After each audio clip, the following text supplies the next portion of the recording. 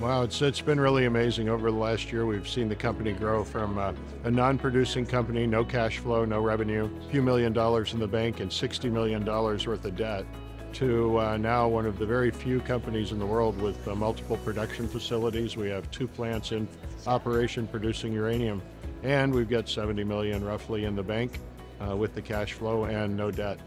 Alta Mesa is certainly our keystone project. It'll be 60%, growing to about 90% of the revenue coming out, compared to Rosita, which is a much smaller project. The production at Alta Mesa, which came in less than a year and a half from when we purchased it, again a testament to permitting in Texas, where of course our base of operation is. Now, with the reliance upon nuclear power as the only really true zero-emission form of electrical generation that can handle baseload power.